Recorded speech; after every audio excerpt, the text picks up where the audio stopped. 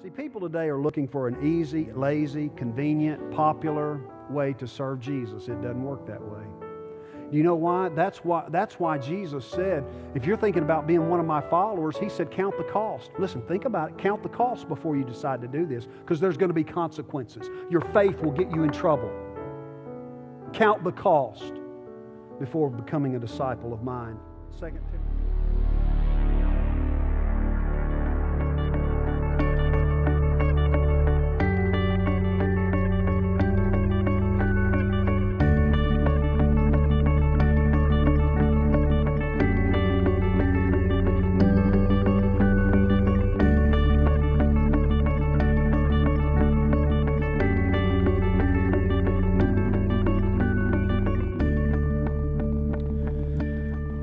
Thank you. What a powerful name it is. We'll be talking about that this morning. If you have your Bibles, would you be finding Acts chapter 6, Acts chapter 7, and then also Hebrews 11. If you want to put your little Bible ribbon in Hebrews 11, or if you didn't use your visitor slip, just rip that off your bulletin, maybe slip it there at Hebrews chapter 11. We'll be there in just a little bit, maybe toward the end when you're tired and you're not going to feel like turning, so go ahead and turn right now, okay? All right. Well, if you're visiting, man, we've been making our way through the book of Acts, and we started in chapter 1, verse 1, and last week we finished up chapter 6, verse 7, and so we're going to pick up really where we left off last week. Now, if you're a Christian here today, there have been times in your life when you have been prompted to stand up for Jesus. The Holy Spirit within you convicted you, prodded you to stand up for Jesus. It may have been at the office, it may have been at the school, it may have been at the university, it may have been with family, it may have been with some neighbors, but He pricked your heart, convicted you to stand up for Him. My question is, did you do that? You know, we're living in a world that is ever increasingly anti-God, anti-Scripture, anti-biblical principles. I was never made more aware of this than when I went to college. Because, see, the high school I went to was a Christian school. And so we had chapel. I don't know if it was every day, but it was every week. We certainly did. And so that's where I was. And my parents made that choice, didn't want to bus me an hour away and then an hour back at the end of the day. And so they said, we're not going to do it. And so they started some Christian schools, and that's where we were. But the first time I went to college, man, I walked into that classroom for the very first time. A professor, man, didn't believe in God.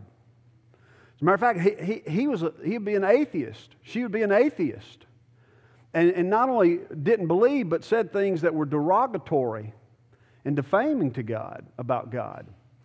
And I'll never forget being in a sociology class in Memphis, University of Memphis.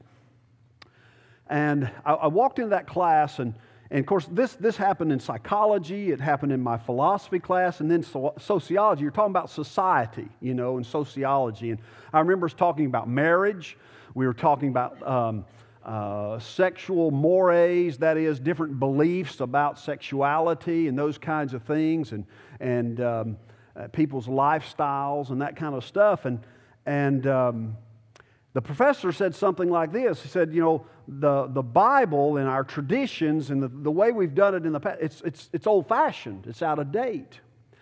And we've been talking about this for several weeks. And I'll have to admit, I'm a little bit ashamed to admit it, but my plan was, when I went into that class and I heard all these things, and of course this was later on, this was, I don't know, I was a junior probably, and so I'd heard many of these things, but my objective was to lay low, pass the test, and move on to something else. Well, this professor, he just loved interaction. He wanted people to talk, and that was part of your grade. Participation was one of your things you were graded on. And so we were talking about these things one day, and he I don't know if he knew, hey, he hasn't spoken, he hasn't said anything, but for whatever reason, I don't even think he knew my name, he just pointed up and said, what do you think? And at that moment, I mean, I'm sure you've had it too, at that moment, boom, the Holy Spirit convicted me, prompted me to take a stand, to stand up for Jesus. And so we were talking about all these things, marriage, sexual lifestyles, and so on and so forth. And I just said, I don't remember exactly, but it was something like this. I said, well, the Bible says that premarital sex is wrong. They were talking about living with each other. And I said, well, the Bible says that's wrong. We talked about lifestyles, that men now are living with men and women with women. I said, well, the Bible says that's wrong. I said, it's just not right. Divorce. You know, the sanctity of marriage is just thrown away like a wadded up newspaper. And I said, that was never God's intention. He hates it. In fact, that's what the Scripture says. He hates it. I can tell you that just went over peachy. It went over like a lead balloon. In fact, I've never seen so much participation. Hands started going up and people started interrupting each other, and they were talking over one another and back and forth. And I'll never forget this young lady sitting right in front of me, turned around and I mean spewed venom. And she spit on me, not intentionally, but just speaking so loud and so fast, and her face was blood red. I thought she was going to pop. And if there was anyone who stood with me that day, I do not remember it, and I think I would have. You ever felt that way? Maybe at your work, maybe at your school, maybe at your university. We're going to be called on to stand up for Jesus as believers. It's just going to happen in this life. And I was wondering, I want to ask you this question. What is the worst thing that can happen to you when you stand up for Jesus? You say, well, they could laugh at me. Yes, they could. But I don't think that's the worst thing they could do. You say, well, they might mock me. Yes, they may very well mock you, but that's not the worst thing they can do. You say, well, if it's at work and they've told us not to do that kind of a thing, they may report me. Yes. They might even terminate me. They might fire me. They could, but that's not the worst thing they could do. See, well, they might spit at me. Yes, they could. They might even beat you up. But that's not the worst thing they could do. The worst thing they could do is they could kill you. You remember this girl? Look at this girl. This is Cassie Bernal. Remember her? High school student, Columbine High School there in Colorado. She was asked, do you believe in God? With a gun pointed right at her head. And the Holy Spirit prompted her to stand up for Jesus. And she said, yes, I do believe in God. And the trigger was pulled. The thing we need to remember when we're asked to stand up for Jesus, Matthew 10, verse 28, Jesus put it this way, do not fear those who can kill the body, but cannot kill the soul. Rather, fear him who is able to destroy both soul and body in hell. Don't fear anyone who can take your life. As a matter of fact, I said that's the worst thing that can happen, but really all it does for the child of God is usher us into the presence of the Lord that much quicker. I want to talk about a man who stood up for the Lord Jesus. He's very familiar to us, most of us who've read our Bibles, Stephen. He's actually the New Testament church's first martyr. The first martyr. And I want to see some things in his life.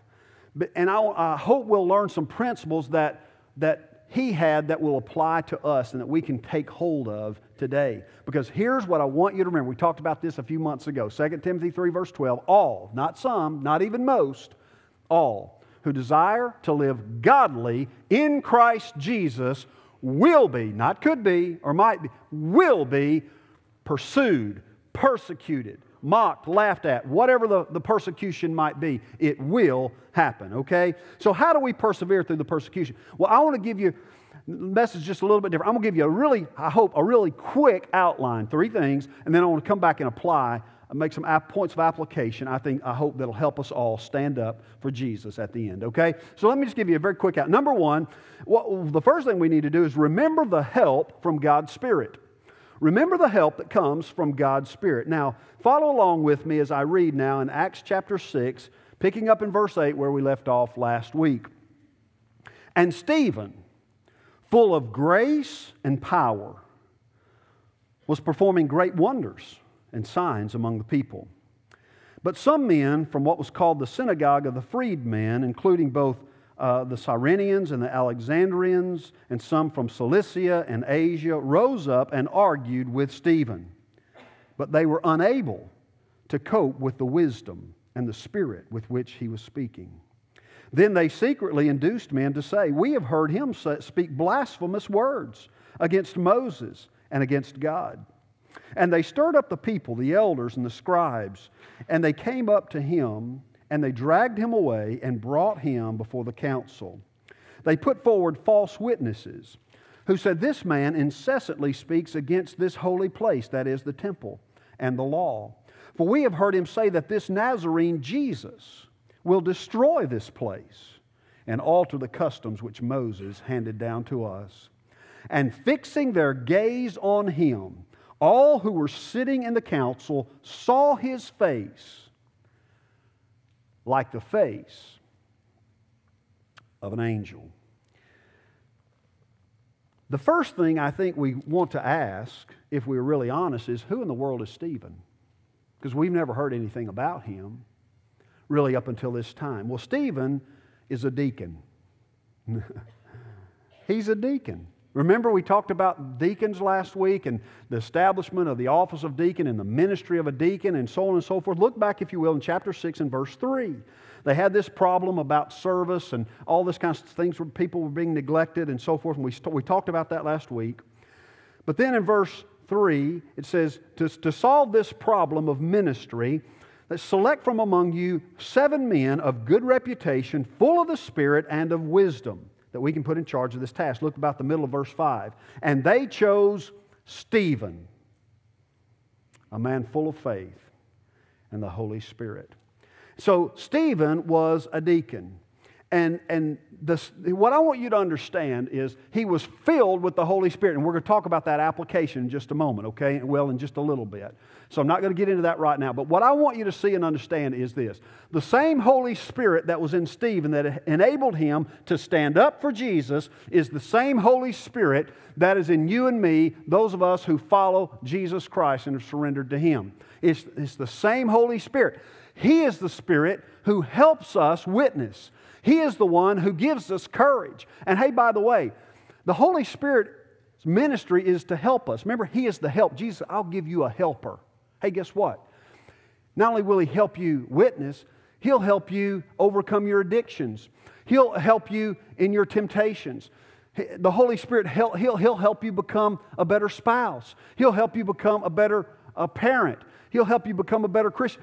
He's our helper. And so never forget or underestimate the help of the Holy Spirit. That's the first thing. Number 2, not only remember the help from God's Spirit, but remember the history from God's Scripture.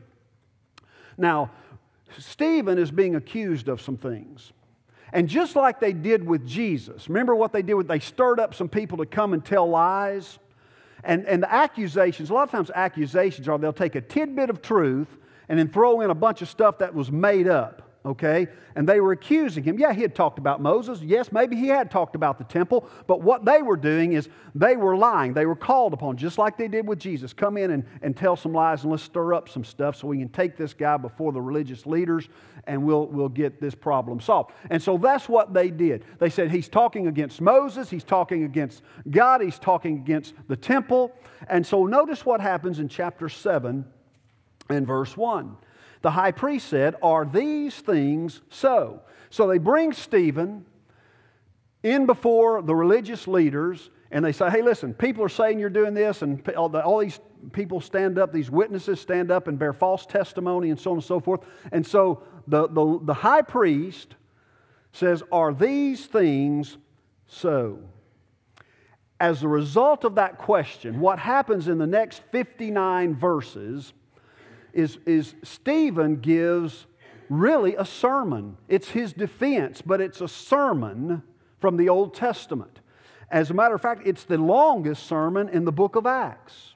And I want to go on record as saying, notice that the longest sermon in the book of Acts comes not from a preacher, but from a deacon.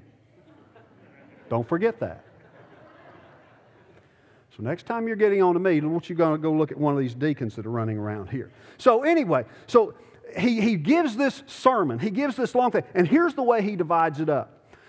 He takes 5 people and he gives a synopsis of the Old Testament.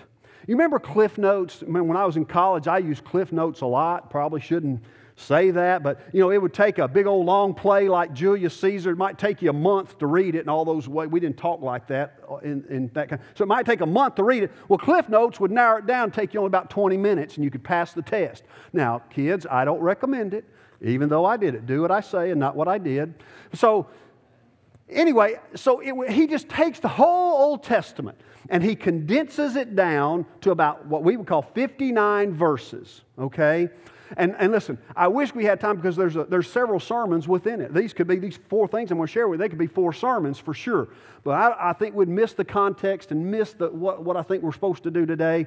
And so what I'm going to do, I really had some things down here that I wanted to share about each one of these things, but I'm not going to do it. Just for the sake of time, I'm going to list for you these 4 things. He summarizes the entire Old Testament around 4 or 5 people, okay? And the whole thing about the Old Testament is that it points us to the gospel. That's really what the Old Testament is. And so it's pointing us to the gospel message, and that's what we see in these verses. So let me just give you these four or 5 people and what I think what is being represented. Number 1, Abraham. Stephen starts his sermon, he starts his defense, and he talks about Abraham. And you might write out beside Abraham's name this: God initiates a relationship with us by faith, okay? That's what happens with Abraham.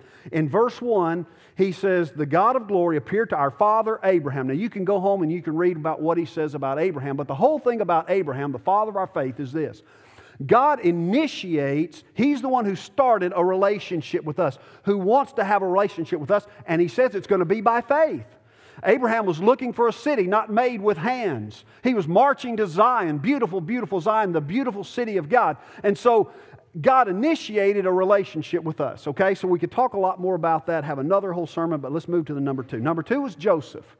And about verse 9, he picks up and he starts talking about Joseph. And here's what I would say about Joseph, what we learn about him: God's peace, God's provision, and God's power. God's peace in that, listen, you remember all the negative things that happened to Joseph. He was sold by his brothers. He was in prison in Egypt. And all these negative things we don't have time to go into. But through it all, he had a peace that he was in God's hands. And God was going to work it out. And then talk about provisions. God provides to us. And He used Joseph to provide for the Egyptians, but also to the Hebrews. All those people all of his family came to Egypt. And He provided for them through God's mighty power. Okay, so that was Joseph.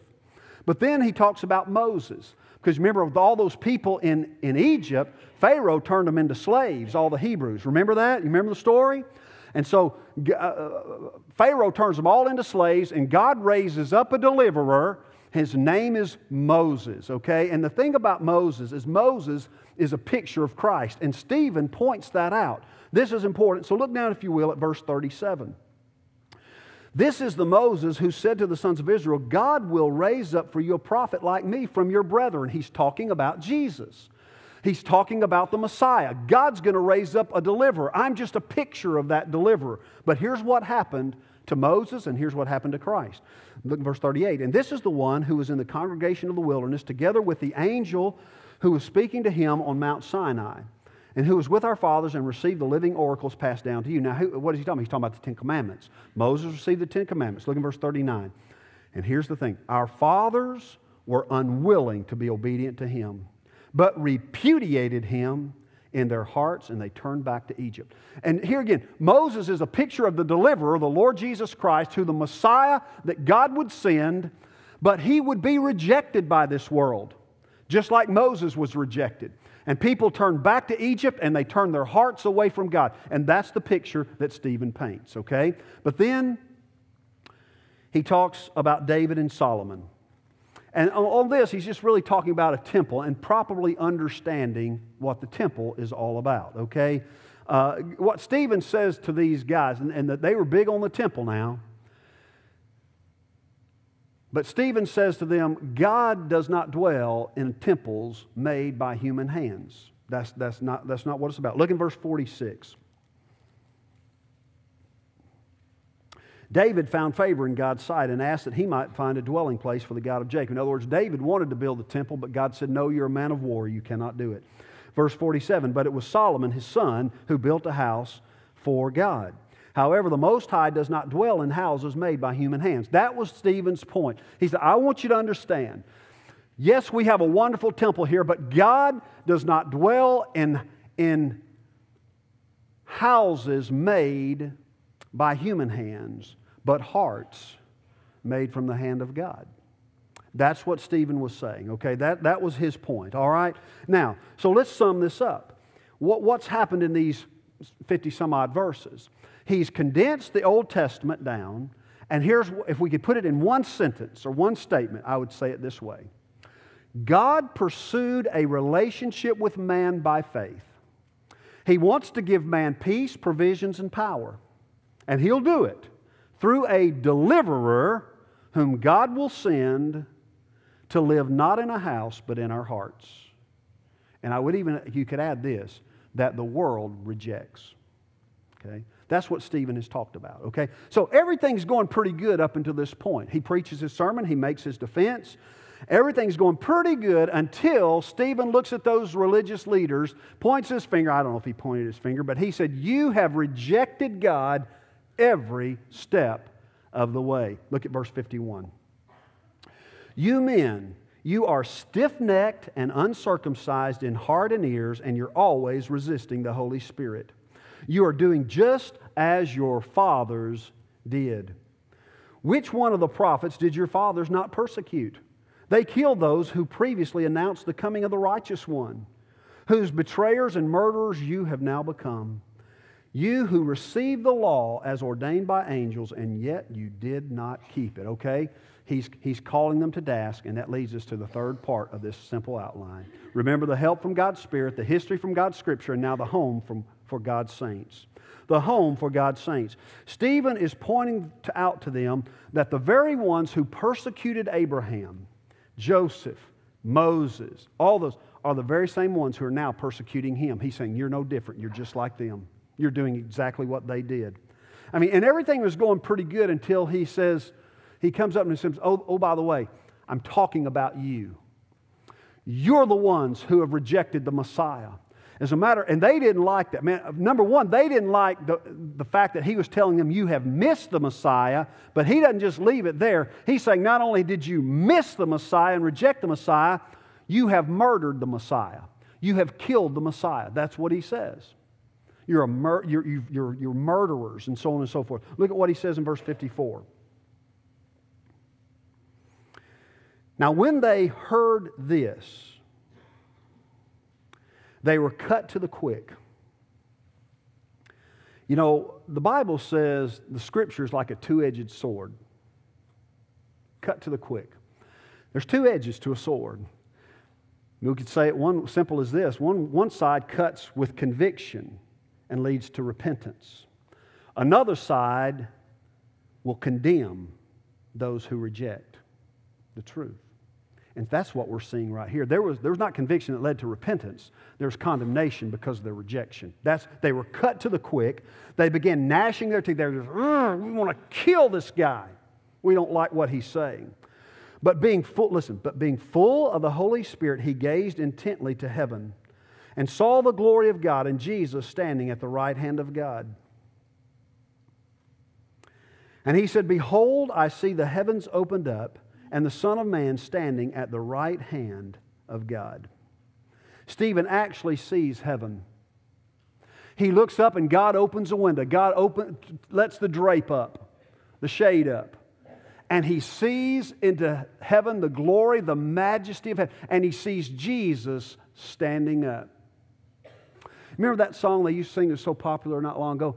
I can only imagine. Remember that? That's not what this is. This is not imagination. This is the real deal. This is reality. He was seeing it. Only 5 people from earth saw heaven. Only 5. Isaiah, Ezekiel, Paul, John, and now Stephen. And so he sees it. And look, then he says that, and then look what happens in verse 57. And they cried out with a loud voice, and they covered their ears, and they rushed at him with one impulse. And when they had driven him out of the city, they began stoning him. And the witnesses laid aside their robes at the feet of a young man named Saul. That's very, very important. We're going to read about Saul, who is actually Paul. And we're going to see that this incident in Paul's life never left him. He never forgot what happened to Stephen. I'm telling you, it impacted him from this day forward, okay? So, that's Paul. Look at verse 59. They went on stoning Stephen as he called on the Lord, and he said, Lord Jesus, receive my spirit. Does that sound familiar?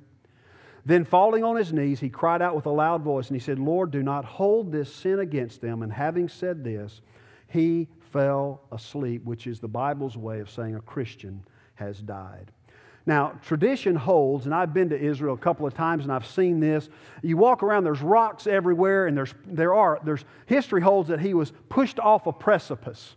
And they were everywhere. I mean, you had to crawl everywhere, climb everywhere, and you have little paths up, and you go up a little high, you come back down, you go up and around, there's rocks everywhere. And so he was up on a precipice, and they pushed him down. And rocks were everywhere. And they are still everywhere. And so they were picking those rocks up and they were throwing them down. They were throwing them down at him. And they stoned him. But Stephen, as he was being stoned, he said almost identically what the Lord said at the cross. He said, Father, forgive them. Don't hold this against them. They don't know what they're doing. And he said, receive my spirit, just like the Lord Jesus said from the cross.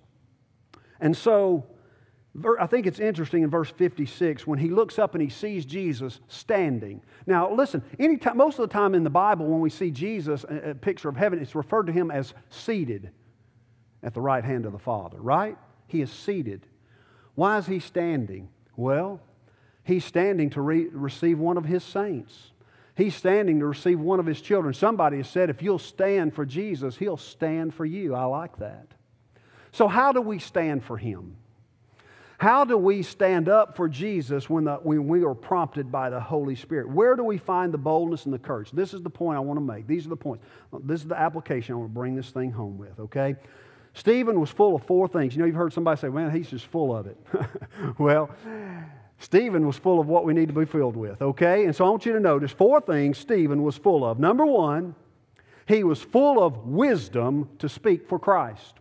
He was full of wisdom. Look, if you will, in chapter 6. Go back now to chapter 6 and look in verse 10. When he started saying these things, he was doing these great things, and the people came back against him, and they start arguing with him, and people start making accusations. And look at verse 10. But they were unable to cope, now look at this, with the wisdom that the Spirit gave him. The Spirit gave him wisdom, okay? And so he was full of wisdom to speak for Christ. So many times we get worried. We know we're going to go to work and we're going to face that group over there who's going to talk to me about my faith and against my faith with those people at the school over here, or maybe just like I described a moment ago, that university professor is going to be that way. And we go there and we're thinking, what am I going to say? And I don't even want, it's just like me, man, I was just trying to get through it. I dreaded going to class. There were so many classes. I just dreaded going because I knew what it was going to be. And so what do? We sit there and we think, and what are we going to say? We practice what we're going to say. We work up our arguments. And Jesus said, don't do that. Don't do that. Listen to this. Luke 21, verse 12. But before all this occurs, there will be a time of great persecution. You will be dragged into synagogues and prisons, and you will stand trial before kings and governors. And listen, for the only reason of being my followers. Just simply because you're my follower, you're going to be persecuted. But this will be your opportunity to tell them about me. So don't worry in advance about how to answer the charges, okay? Don't worry about that. For I will give you the right words, now here it is, and such wisdom that none of your opponents will be able to reply or to refute you, and that's exactly what's happening in verse 10. They were unable to do it because of the wisdom he spoke with. God gives us wisdom to speak for Christ through His Holy Spirit. Number two, not only was he full of wisdom to speak for Christ, he was full of grace to shine for Christ. He was full of grace to shine for Christ. Now, look if you will at verse 8. And Stephen, full of grace. Just stop right there. He's full of grace. Verse 10 says, he spoke with wisdom and the Spirit. And the Spirit. It's important to see that as Stephen stood for the Lord Jesus, he did it with grace. Man, when they were throwing rocks at him, he didn't throw rocks back at them. I think that's interesting. See, so many times, they gnashed their teeth. It says they were gnashing their just, get this guy. But he smiled back at them. See, so many times, listen, we fight in the flesh. Now listen, I understand about righteous indignation. Some of these things that go on in our country and going on in our world, it makes me angry. I'm telling you, it makes me angry. But listen, we're not to fight in the flesh. We're to fight with grace. See, so many times we get angry. You get angry at that person at work, angry at that person at school, or maybe on Facebook. You know, you get, man, there's so many things that stir everybody in the world and their brother up on Facebook. And so what do? Man, we fight in anger. We fight in the flesh. And we act like the world. We talk like the world. We shout like the world. We cuss like the world. And what have we done? We've failed to let our light shine. We failed to let the grace of God season our speech. But yet Stephen, that's exactly what he did. The light of Christ is shining through him. Let me just give you a couple. In Acts chapter 6, verse 15, it says he had the face of an angel. Now, I don't know what that face looks like, but I'll tell you this. It sounds a lot like grace. The face of an angel. In Acts 6, verse 10 says he spoke with the Spirit. In Acts chapter 7 and verse 1, he calls them brethren and fathers. I think that's significant. In other words, he was treating these guys who were disrespecting him with great respect. He called them brethren. He called them fathers. Sounds like grace. Acts 7, verse 60. The Scripture says he prayed that God would not hold this sin against them. After they were just pelting him with stones, he was saying, Father, don't hold it against them. Forgive them. Man, I want to tell you what, that sounds a lot like grace. Amen? God's Spirit within us will give us wisdom to speak for Christ. He'll give us grace to shine for Christ. But number 3, he was full of power to stand for Christ. Power. Look in verse 8 again. And Stephen full of grace and what? And power. Only power is going to give us the courage and the boldness to stand up for Jesus. He had power. Do you remember Peter? On the night Jesus was betrayed, it says he denied him not just once, not twice, but 3 times he denied Jesus. 3 times. But then we see him in the book of Acts as a bold soldier for the Lord Jesus. What made the difference? Acts 1:8. He says, you're going to receive power when the Holy Spirit comes upon you.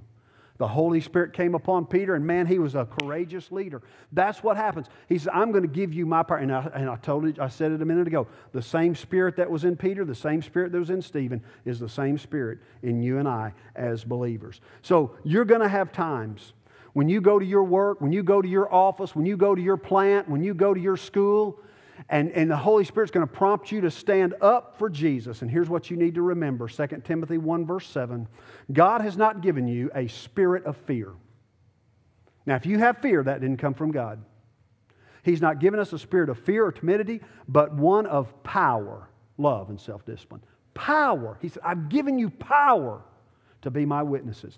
Ephesians 6 verse 13. Put on the full armor of God so that you'll be able to resist in the evil day, having done everything. Look at this. To stand. To stand firm for the Lord Jesus. Adrian Rogers, I like what he said. He put it this way.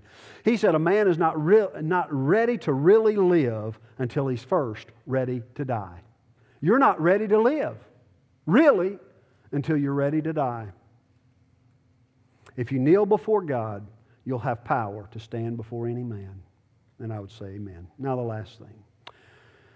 How did he stand? Well, he was full of wisdom to speak for Christ. He was full of grace to shine for Christ. He was full of power to stand for Christ.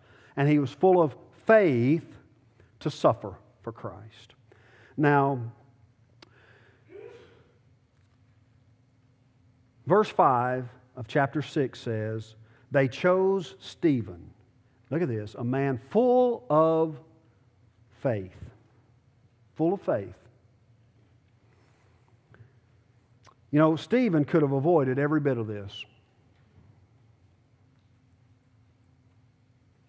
All he had to do is say what they wanted him to say. Hey, guess what?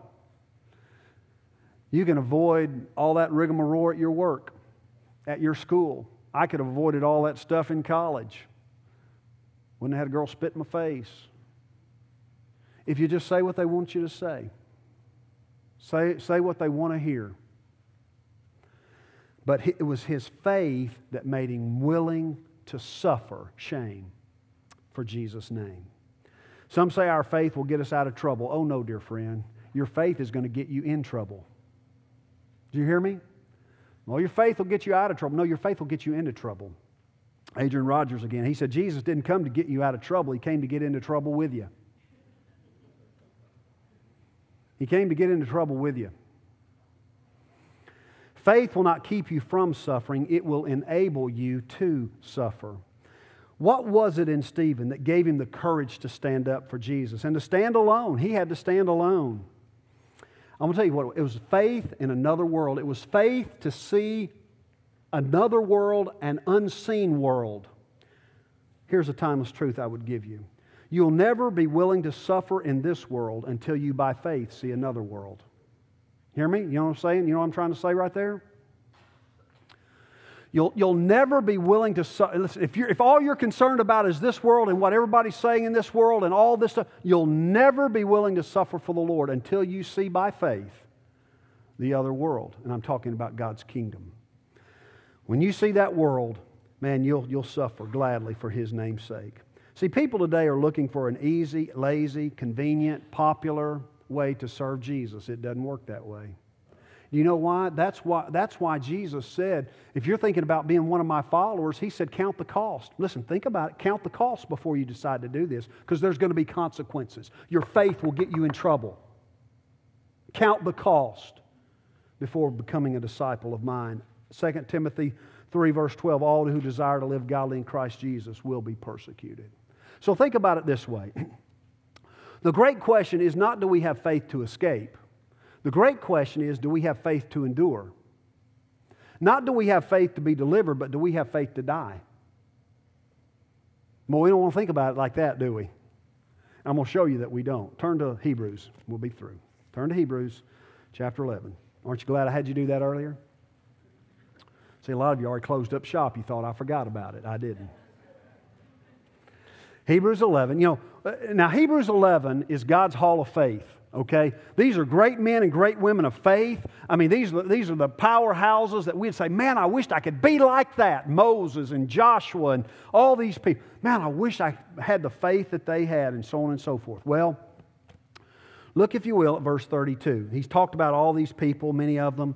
And then verse 32 says, and what more shall I say? For time will fail me if I talk of Gideon and Barak and Samson and Jephthah, David and Samuel and the prophets.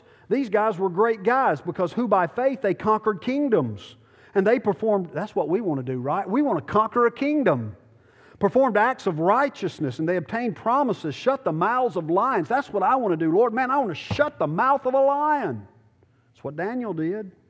Quenched the power of fire, escaped the edge of the sword, and from weakness were made strong, and they were mighty in war, and they put foreign armies to flight. Lord, that's what I want to do. But now wait a minute. Wait a minute. We need to keep reading. Look at verse 35. And others who were, look at this, tortured. Well, now wait a minute. I don't want that part of it. Not accepting their release. In other words, they could have said what they wanted to hear, so that they could have been. No, they didn't do that. So that they might obtain a better resurrection. Others experienced, look at this, mockings and scourgings and yes, chains and imprisonment. They were stoned. Many of them were stoned. They were sawn in two. Well, what about that one? No, I want to shut the mouth of a lion. I'd rather do that. They were tempted. They were put to death with the sword. And look at this. They went about in this life in sheepskins and goatskins, being destitute and afflicted and ill-treated. Men whom this world was not worthy. They wandered around in deserts and mountains and caves and holes in the ground. So we say, man, I just want an easy way to serve Him. I'm going to tell you something. The Christian life, it's not all kisses and sugar and sweetness and peaches. It's just not. And so we have to ask, are we willing to stand up for Jesus?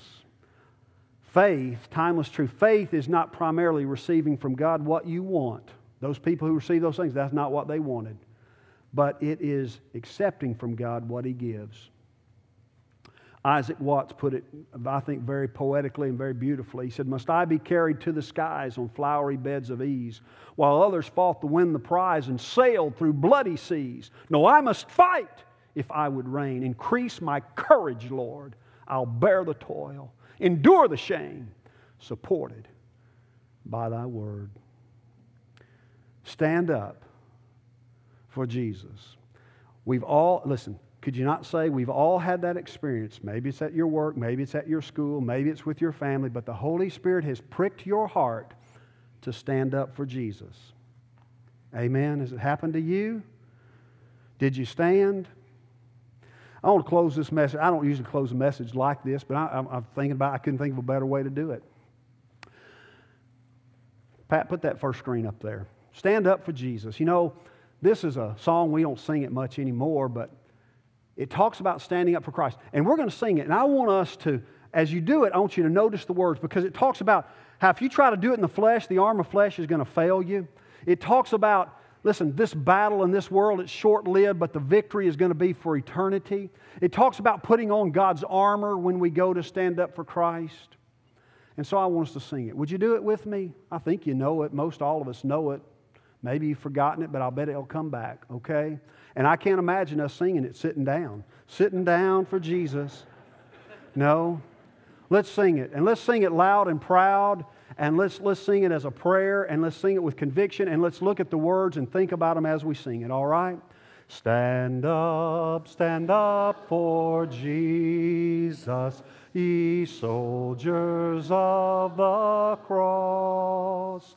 Lift high His royal banner, it must not suffer loss. From victory unto victory, His army shall He lead, till every foe is vanquished, and Christ is Lord indeed. Stand up for Jesus. Stand in His strength alone. The arm of flesh, yes it will, yes it will. Dare not trust your own. On the gospel armor, each piece put on with prayer. Where duty calls or danger, be never lacking there. Stand up for Jesus. The strife will not be long. This day the noise of battle, the next the victor's song. To Him who overcometh, a crown of life shall be. He with the King of glory shall reign eternally. Lord Jesus, help us when You by Your Spirit convict us to stand up And there's not one believer, listen, that you don't call to stand up. We're not in the secret service. We can't do it in the shadows. You've called us to be your warriors. You've called us to be your soldiers.